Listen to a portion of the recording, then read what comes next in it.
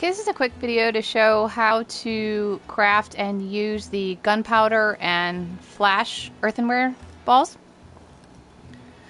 The first thing you need to do, ignore that. Hello, ignore. In stats, in the dexterity section, you want the far right first one that says craft bolstering items. This will allow you to craft the flammable and luminous powders that can be used to fill earthenware balls.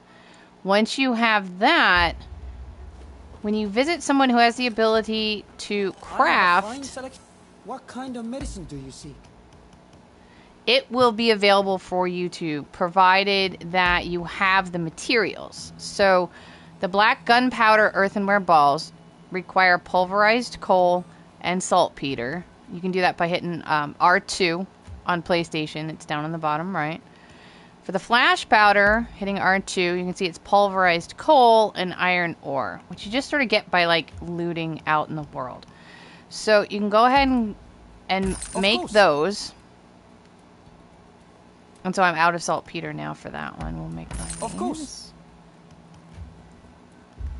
Dude, look after. The next thing to do is go into your sub-weapon and make sure that it's equipped in one of the two slots. Yourself. So then R1 and down D-pad, make sure you have the earthenware ball equipped.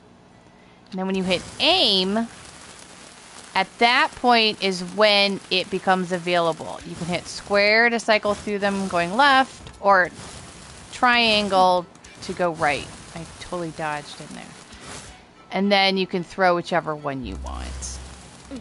And you can carry 2 at a time, and the rest go into storage. So that's how you do it.